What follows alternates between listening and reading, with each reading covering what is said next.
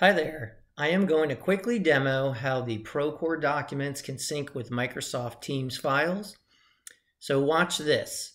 If you're over here in Procore in this window, you have all these folders, and you have the exact same folders over here, all the way down to 4 levels we're demonstrating here, all the different files in Teams as well.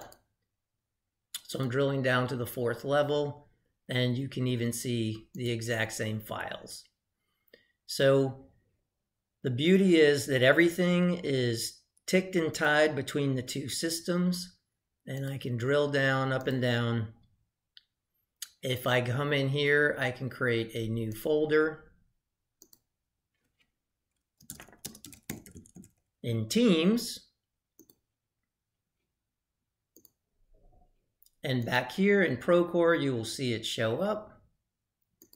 New folder right here. I can even rename this folder.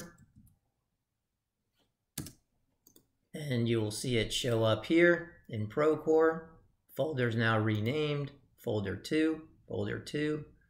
I can even go in here and edit files right in line in Teams using Microsoft Office Word.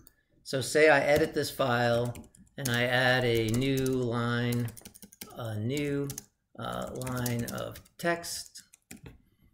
It's always saving in Microsoft Office. When I close it, I can go over here and refresh. You'll see on the clock it's now 7:14. You will now see when I refresh, even the metadata refreshes on this file.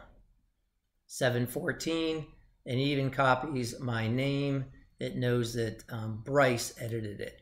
So you'll see everything syncing back and forth between the two systems. If you delete something in Procore, it also is deleted from the Microsoft side.